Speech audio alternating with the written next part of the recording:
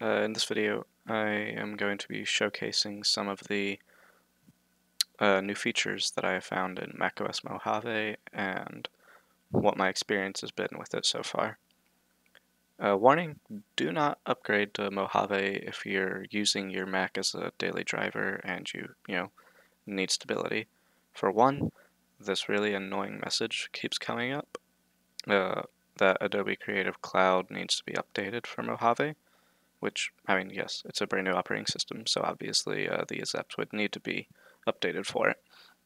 But, if you need all of your stuff to work, then don't upgrade to this beta software.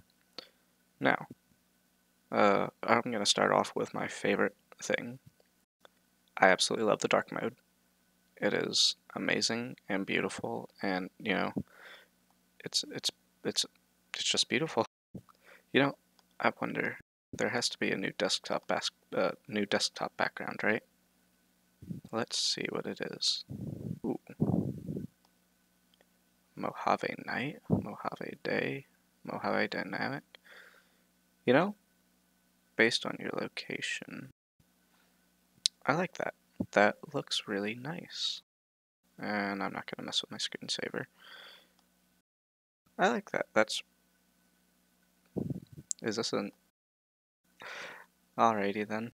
And here's another feature that I've noticed. Any apps that you don't have in the dock permanently, if you open them and then close them, there's this new little divider here, and it keeps recently opened apps. So I can right click on that and remove from the dock again. So that's a nice feature, I guess. I'm gonna find out if I can turn it off, but I'll do that, later. Alright, so this dark theme, I'm absolutely loving it, everything about it. Like, thank you, Apple, finally. Alright, there's another thing that I found. Actually, I heard about it, and that is stacks. Now, personally, I don't keep a whole lot on my desktop. In fact, these pictures that I put on there, I only put on there to showcase this. You can either right-click and click on Use Stacks, or you can go to View if you are in the Finder or if you're on the desktop, and you can also find Use Stacks. And what that does is it sorts all of the files on your desktop by type. So you see we have images there. If I had more shortcuts, shortcuts would have their own stack. If I had more hard drives would have their own stack. So for people that have really messy desktops, that's really, really good for you. And one more thing, the App Store is different. I noticed this when I first updated to Mojave, and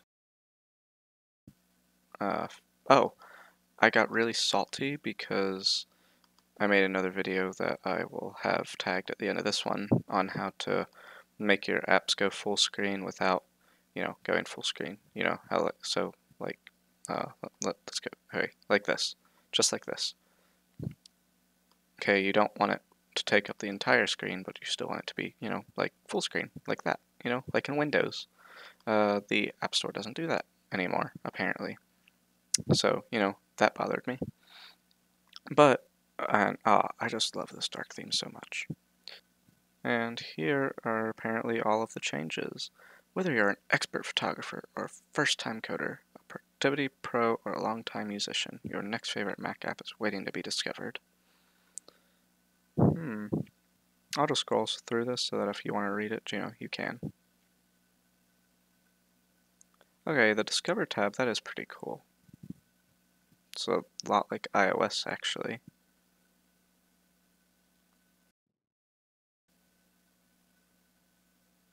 Rise of the Tomb Raider is on the Mac Store.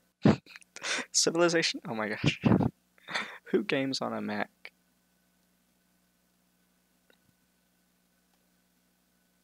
I like Macs, and even I wouldn't try gaming on them.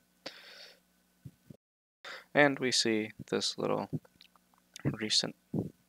I wonder what would happen if I clicked on that. Oh, nothing. Alrighty. Alright, let's remove that.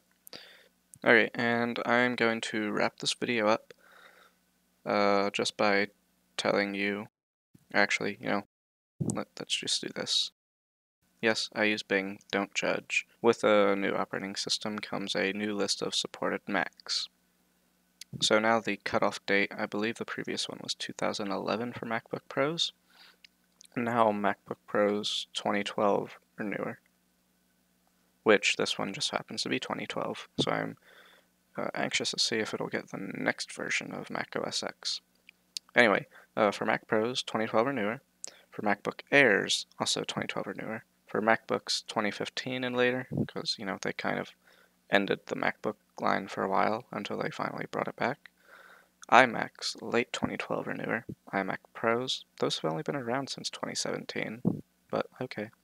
Mac Pros late 2013 or newer, or mid 2012 and mid 2012 models with metal capable GPU. Interesting, I'm going to research that and find out what that is. And the Mac Minis late 2012 or newer. When was they haven't even updated the Mac Mini since like 2014, I think. But that's interesting. And something to note, in case you were wondering if your Mac was compatible with Mojave. Anyway, that'll wrap up this video. Thank you for watching. Like, comment, and subscribe. Bye.